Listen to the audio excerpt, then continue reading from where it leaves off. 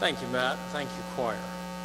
Our scripture reading this morning is found from the book of Luke, chapter 15. I call it the book of Luke. I actually prefer referring to Matthew, Mark, Luke, and John as the Gospels.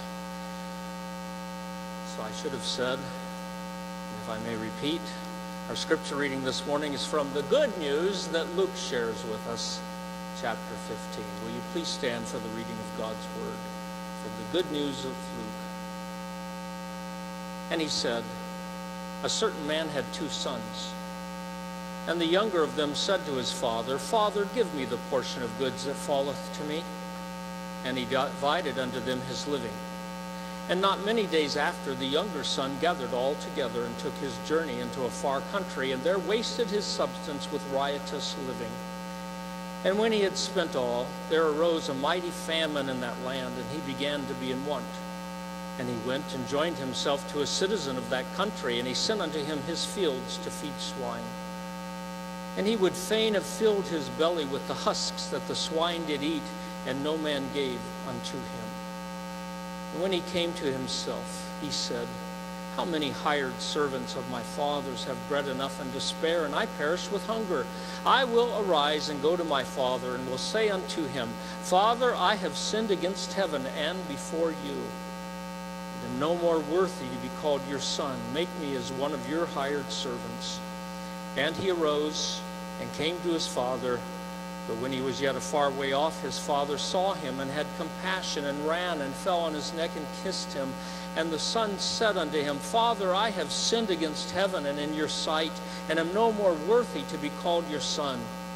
But the father said to his servants, Bring forth the best robe, and put it on him, and put a ring on his hand, and shoes on his feet. And bring hither the fatted calf, and kill it, and let us eat and be merry. For this my son was dead, and is alive again. He was lost, and is found. And they began to be merry. Thank you. You may be seated, and may God add his blessing to the reading of his own holy word. What a wonderful passage of Scripture this parable of Jesus is. It almost leaves me wanting to start there and preach on that. But I remember that our series concerns Jesus the Christ. And we are deciding that Christ's ministry is to be understood, that is, his earthly ministry, and even his heavenly ministry and future ministry is to be understood as that of the Christ, the anointed one, the special one of God. And what is it that makes him the Christ? Messiah is the Old Testament term. What makes him the promised deliverer? It is his function. And he functions perfectly as prophet, priest, and king. Prophet, priest, and king. John Calvin was the one who in the 1500s put forth the term the offices of Christ. Prophet, priest, and king. I have a systematic theology in my library by a contemporary scholar named Millard Erickson, and it is a good one. And he says that we should, while it's okay to use that term, we probably should use the term the functions of Christ. Because as we know in our day and time, it's possible for a person to have an office and just to sit there and do nothing. But when we say the functions of Christ, we're talking about his active engagement in doing these things and in fulfilling these roles. And so, with the tip of the hat to Millard Erickson, I'm using the phrase, the functions of Christ. But I may slip back into some old patterns and use the offices of Christ as well. If I do, you'll remember that Jesus is doing this. He's not just occupying an office and sitting on his hands. And one of those functions is as the prophet of God. Last week we looked at those prophecies from Moses.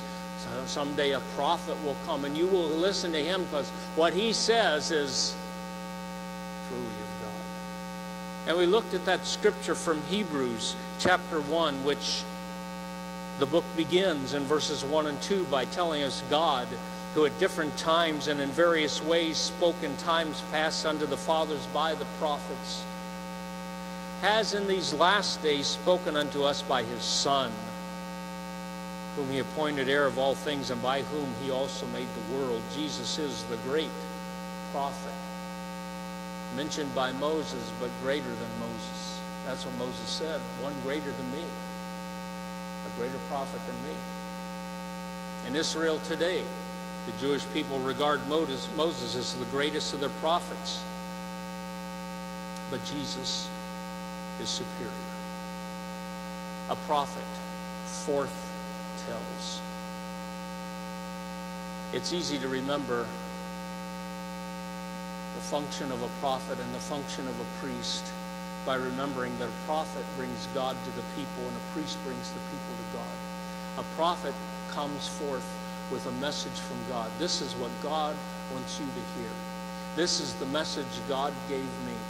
And in the Old Testament, prophetic offices, those who were prophets, they frequently prefaced their remarks with the phrase, "Thus saith the Lord," meaning God gave me this message to pass on to you. So a prophet foretells.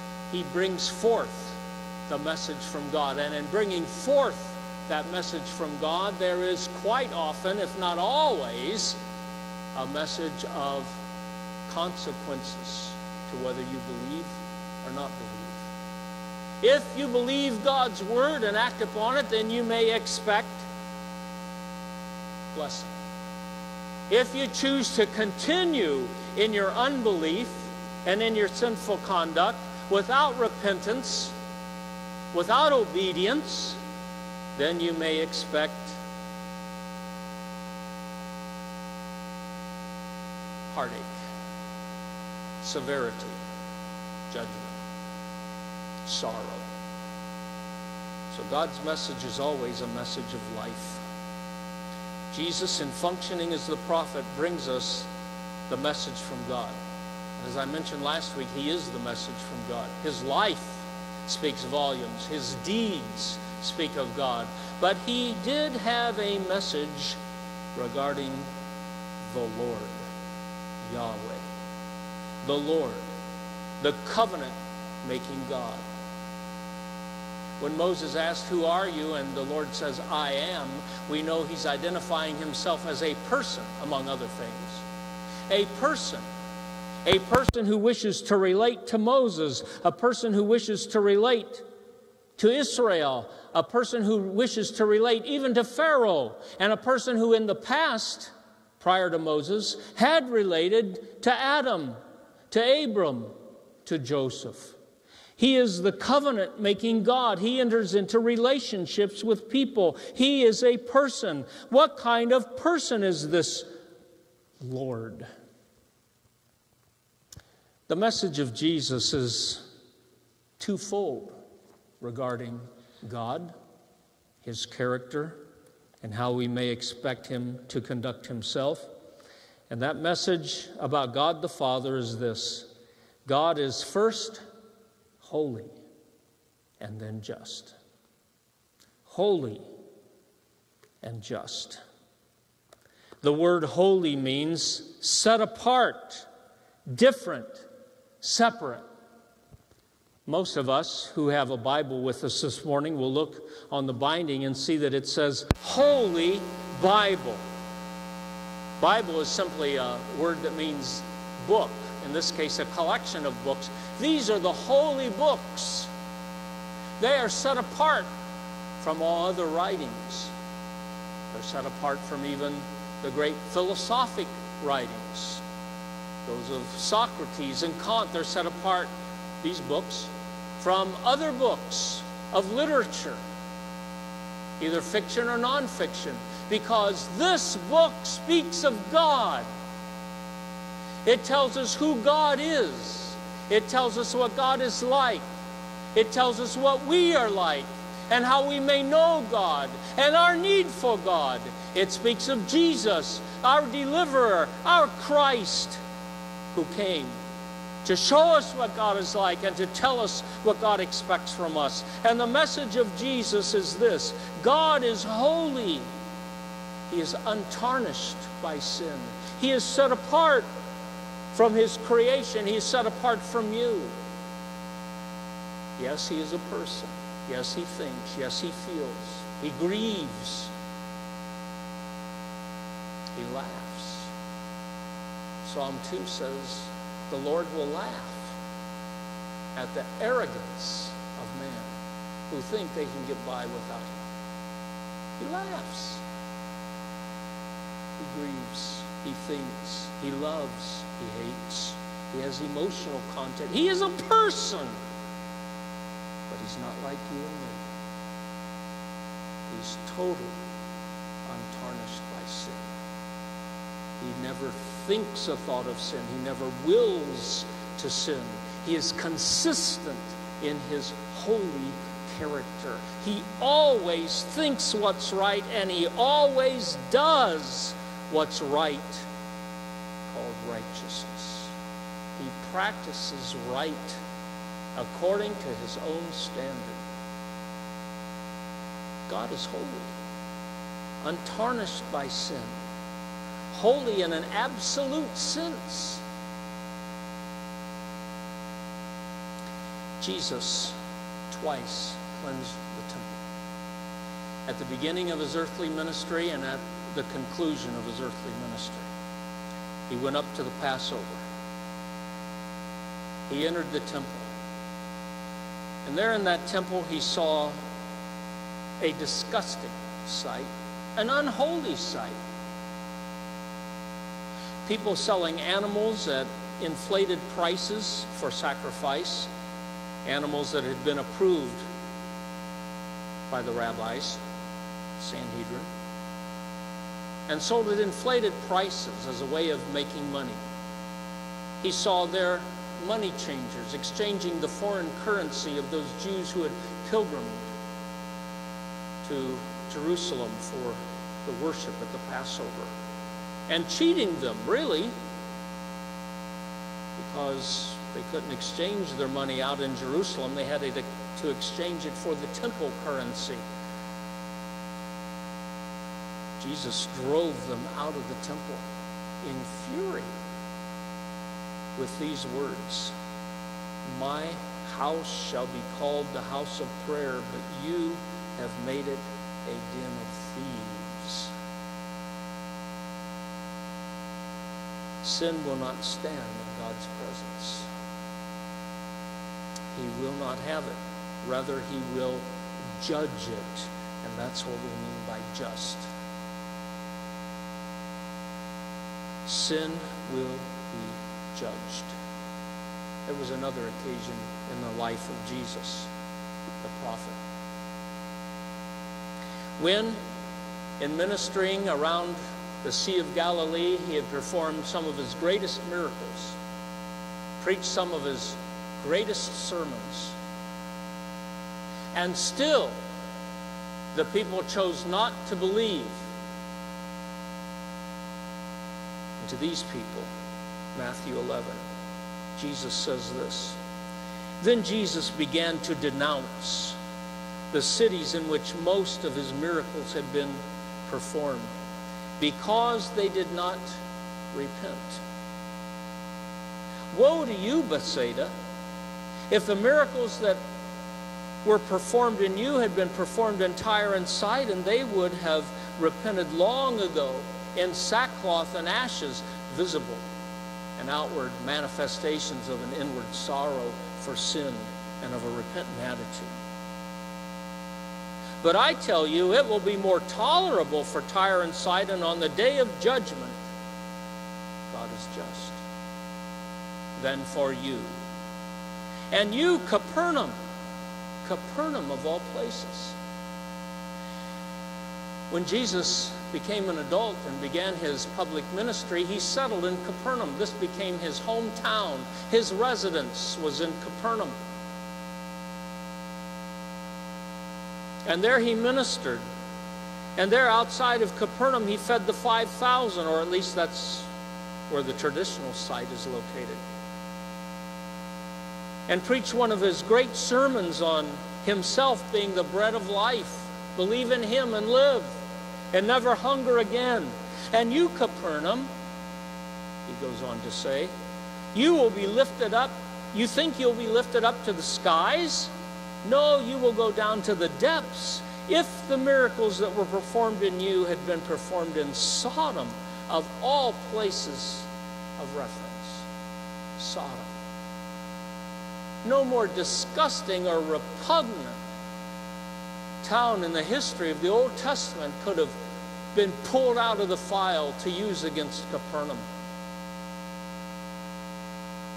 But Jesus says, if the miracles that had been performed in you, Capernaum, had been performed in Sodom, it would have remained to this day. The implication is they would have repented. They would have understood their sin, and they would have repented before God to avoid his judgment. If the miracles that were performed in you had been performed in Sodom, it would have remained to this day. But I tell you, it will be more tolerable for Sodom on the day of judgment than for you. Wow. That's pretty powerful. And the power behind those words is this: God is holy. Sin will be judged. He is a just God. He also denounced the Pharisees and the scribes for their self-righteous behavior. In Matthew chapter 10, he says this, do not be afraid of him who can kill the body, but cannot kill the soul. Rather be afraid of the one who can destroy both soul and body in hell. Be afraid. Fear the judgment. Jonathan Edwards, who's considered by many to be the greatest evangelist in the history of America, in spite of names like Billy Sunday, Dwight Moody, Billy Graham. Jonathan Edwards fathered the Great Awakening in America with one powerful sermon that he repeated as he traveled New England. Sinners in the hand of an angry God.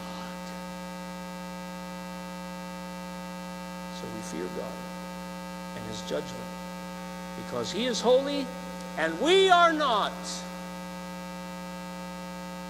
But there was another aspect to Jesus' teaching.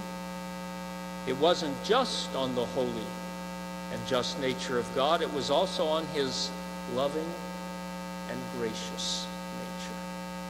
And that takes us to one of the most famous and most beloved parables of Jesus, that known as the Prodigal Son. We know that this parable teaches us about God, who is symbolized by the Father, and the repentant sinner, which I hope all of us are, symbolized by the younger son, and those who insist on self-righteousness, symbolized by the older son, who is castigated for it. God is full of love and grace. The story is familiar. That is the story of the prodigal son. The young son, in a moment of distastefulness and complete rebellion, says to the father, I want my inheritance now, which, as some commentators have said, was the equivalent of saying, I wish you were dead, old man. That's what I think of you. And while those are the comments of the commentators and not the comments of Jesus, it's probably a true reflection of the attitude of the younger son. And so the father complies and gives him his inheritance. He goes out and wastes it in what scriptures Jesus calls riotous living, a phrase that leaves a lot to the imagination, and probably whatever you imagine is included in that phrase is right. That's why we have this general phrase given. Anything he could do that was sinful, he did. Anything he could do that was wrong, he did. Anything he could do that was against his upbringing, he did. And he soon found himself broke, with no friends, living in poverty, hungry, and feeding swine in a foreign country. So he gets up. He returns to the father. And we pick up the story in verses 21 and 22, where the prodigal son has returned to the father. And in a spirit now of repentance, and in a spirit of grace, the Son and the Father confer. The Son. Father, I have sinned against heaven and in your sight. I am no longer worthy to be called your son. Jesus has taught on the holy and the just nature of God. And now he's teaching that holy and that just nature we can prepare to meet through admitting our guilt, admitting our sin, and seeking his grace. And now the Father, full of grace and love, says to his servants, bring out the best robe and put it on him, and put a ring on his hand and sandals on his feet, and kill the fatted calf here, and let us eat and be merry. Let's have a party. For this my son was dead and is alive again, was lost and now is found. That's the heart of the Father. The heart of the Father toward the one who chooses to continue in sin is one of judgment. Judgment will come. But the heart of the Father toward the one who turns in faith and repentance to him is one full of grace and full of love. After all, John 3:16 reminds us, in what is probably the most familiar verse in the entire Bible, for God so loved the world. Now take a moment and in your mind just scratch out the world and put your name there instead. Just put your own name there. For God so loved, what's your name? Put it there. That he gave his only begotten Son, that if you will believe in him, you will not perish, but have everlasting life. Bring out the best robe, the Father says. Put it on him. Put a ring on his hand, sandals on his feet. All of these items express that the Father has fully reconciled the Son back into the family and back to himself. Put on the best robe. Isaiah 61 tells us that our sins are as filthy rags before God, but the phrase is used, he will put a robe of righteousness on us. That robe of righteousness comes through the Lord Jesus Christ. His righteousness is imputed to our account. Romans 5 teaches us we have his righteousness. We are robed and clothed. Then put the ring on his finger. Well, the ring of a sovereign or the ring of a father was used to express signature, authority. A ring was taken and put in hot wax and then used to seal documents by the king. Pharaoh in chapter 41 of Genesis calls Joseph into his presence. And Pharaoh hands his ring to Joseph and says, now whatever he tells you to do, do it. Meaning Joseph has the authority of Pharaoh to act on his behalf. The ring is put on the son's finger, meaning you now have authority. You now have power that you did not have before. Once we are robed in the righteousness of Christ, the Holy Spirit who indwells us gives us an authority, a power that we did not have before, and that power is to live out that righteousness in our decisions and in our conduct. The book of Ephesians speaks of the authority we have in Christ. Sit, walk, stand, a very simple outline to Ephesians, which only consists of 6 chapters, but they're 6 powerful chapters. It all begins with us, chapter 1 of Ephesians, being told that we are seated in the heavenlies with Christ. That's a position of authority. And chapter 4 says, now walk in imitation of God. The word translated, be imitators of God. Imitate. is mime. Y'all know what a mime is. I'm sure you've seen it on television. A mime has his face painted white and the features blackened and says no words, just acts out a skit. And that's what Ephesians 4 tells us we need to do as imitators of God, be mimes of God. Do what Jesus would do if he were here today. Be little Jesuses wherever you go in the world. Be imitators of God, mimes of God. We have the power to do so because we've been given the reward, the authority, the presence of the Holy Spirit within to empower us to live out our position. And then Ephesians, by the way, since I've talked about sitting in the heavenlies, walking in the world as mimes of God, I might as well finish that. Stand in the whole armor of God. Yeah, there will be times you need to fight for what's right. Do it in the power of God, and you will not fail. But getting back here, these all symbolize for us full and complete forgiveness and reconciliation. Oh, the sandals on the feet. Slaves were barefoot. A master, a landowner, wore shoes. And so the Father has complete forgiveness, complete reconciliation.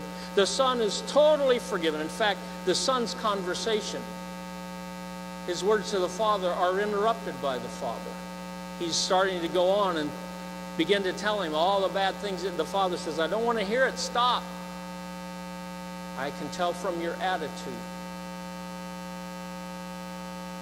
that you've come for forgiveness, and I grant it to you. With this parable, familiar and kind as it is, Jesus reminds us, as the prophet, that God is holy and just, but he is also loving and gracious and will receive us to himself. His forgiveness is full. His reconciliation is complete. Here's what I'd like to say in conclusion. The Messiah functions as prophet, priest, and king. That's what makes him the Messiah, the Christ.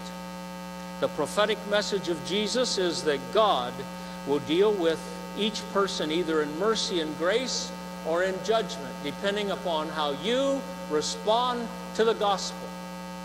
And the gospel is the good news that Jesus paid the price for your sin. He has redeemed us. He is your substitute. John 3:16.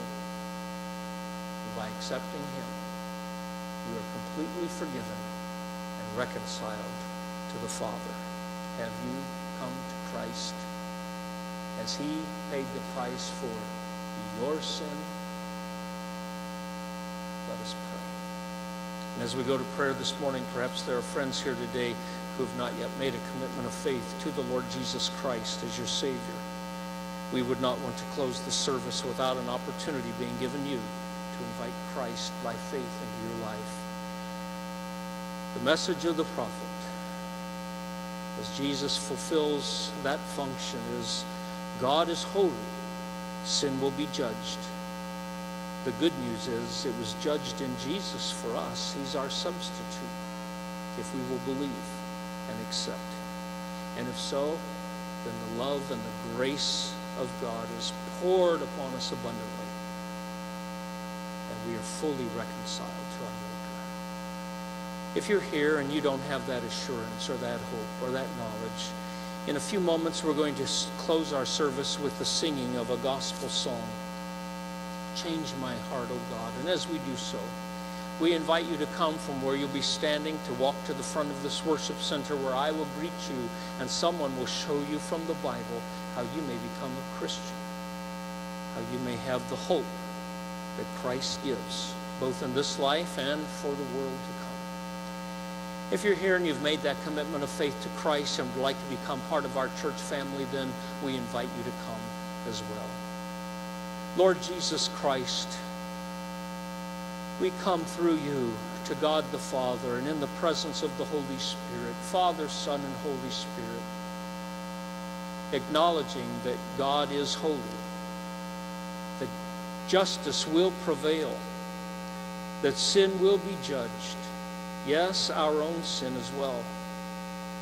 This makes us fearful. But the knowledge that you have paid the price for our sin, and that through faith in you we are in God's standing just as if we had never sinned, fully forgiven and reconciled. Sons and daughters of the Lord, filled with His Spirit and empowered to live victorious lives. That excites and thrills us. I pray today that our friends here today with needs in their lives, that they will feel the freedom to respond as we sing, and this I ask in the name of Christ. Amen. Let us stand together as we sing, and if you care to respond this morning, you come.